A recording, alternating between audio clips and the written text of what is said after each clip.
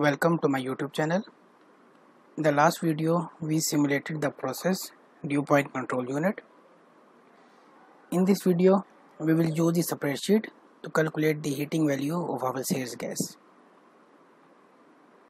This was the flowsheet we simulated in the last video.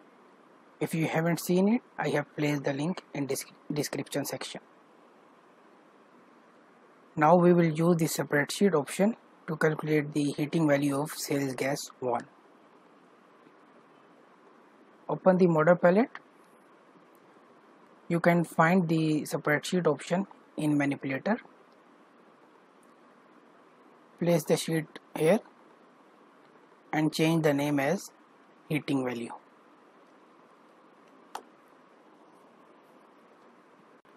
To calculate the value, we need to import some variables from our stream. So add import, select the stream sale gas 1 and search for mole fraction.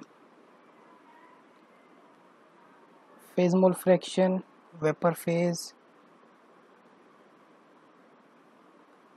select methane, ethane, propane, isobutane and normal butane. You don't need to select CO2 and nitrogen because they don't have the heating value. The spreadsheet had assigned the cells by default. You can change the value as B2, B3, B4, B5 and B6. Go to the spreadsheet. In the B column you can see the imported variables. Enter the component name in the A column as methane, ethane, propane, isobutane and butane. These are the components: mole fraction, heating value. Each component has a specific heating value.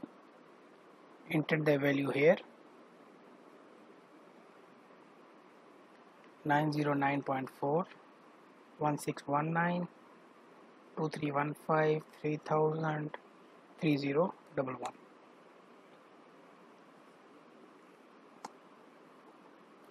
Name it as total heating value.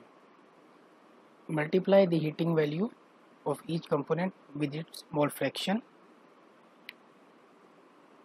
B2 multiply C2, B3 multiply C3, B4 multiply C4, B5 multiply C5, B6 multiply C6, and the total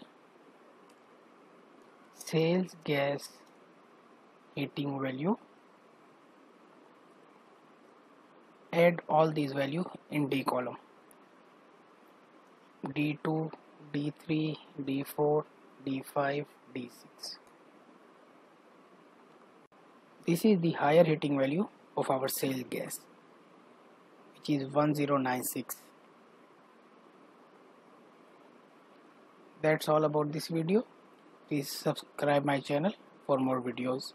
Thank you.